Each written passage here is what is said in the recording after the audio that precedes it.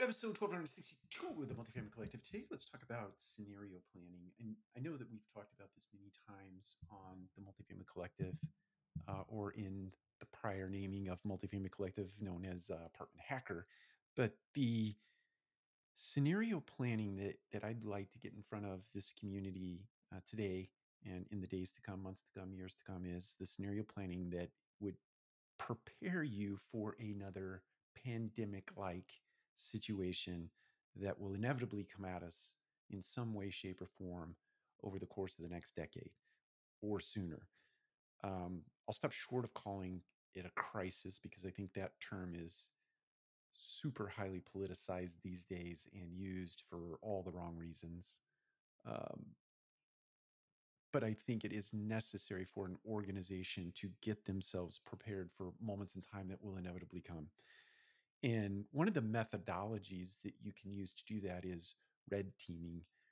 In other words, you set up a team inside of your organization that acts out the part of a pandemic or acts out the part of a cyber warfare unit or acts out the part of uh, an adverse scenario where you have an active um, gunman or shooter in a building, and you you play out those scenarios for the reason of preparing your organization for a real live event that will inevitably come your way. To the extent that you can dramatize that in a way that is not traumatizing to people, but does prepare them, does simulate a situation that seems almost real, it gets you ready for the moment.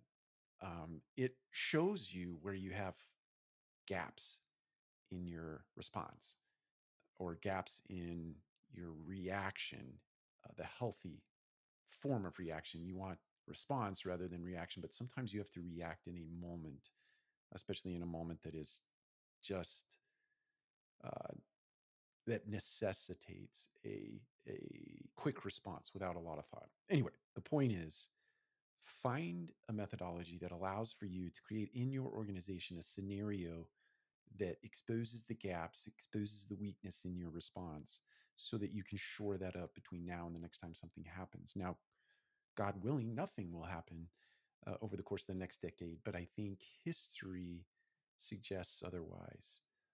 I think modern times and current climates, uh, whether they be political or otherwise, are creating uh, discord.